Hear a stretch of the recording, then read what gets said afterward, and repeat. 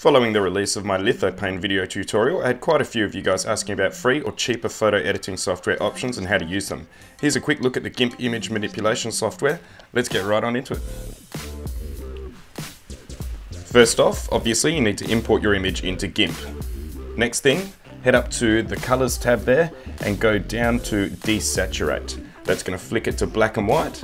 And obviously that's what we're going to need to work with. So you can see what areas are going to look good, what areas are going to look bad. Remember, lithopanes are in grayscale. So come up to our curves and we can just go down to the dark section. The bottom of the scale there is the darker section, top of the scale is lights. Right now I'm happy with lights, but I was just wanted to bring a little bit more shadow and contrast into the dark sections there. So now we're selecting our brush tool. Look, with you, it depends on the overall look you're going to want to go for. I like to start slow and build layers up. So opacity I leave at 80. Size, again, is just going to depend purely on the image you're working on and what you're going to be able to fit in the gaps and etc. Now, there are a few different options you can use here. Personally, I find behind is a better option. It's close to layer mask. It's nowhere near as sort of smart as the layer mask in Lightroom, but it's a very similar option. So what it's trying to do is it's blacking out behind or the background, or what, you know, basically what you're selecting, leaving what's in front alone, in theory.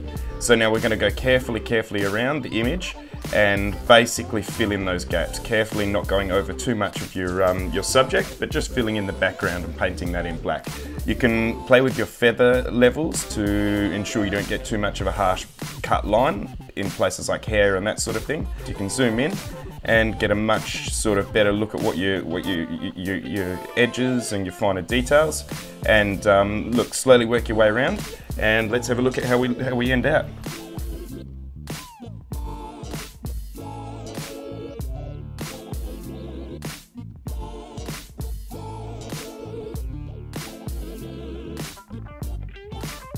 Alright, and once you're generally pretty happy with how everything's looking, you can go back to your zoom section, come to your original zoom. I think it's going to be about 50% here, but that gives us a look at everything. Looks good, there's nothing too outrageous that I want to cover. Look, I'm happy with that, so now we can export that as a PDF, flick it into our Cura, and carry on with the steps as per the original lithopane tutorial, which I will include links for. Any further questions on that, guys, feel free to let me know. You could obviously do some further tweaks here if you wanted to, but essentially that's the process. It'll give you guys enough to get started and practice with it. If that did help out, guys, please give me a thumbs up, subscribe for a couple more videos coming very soon, and I hope to hear from you guys in the comments. Thank you very much, have a great New Year's, bye.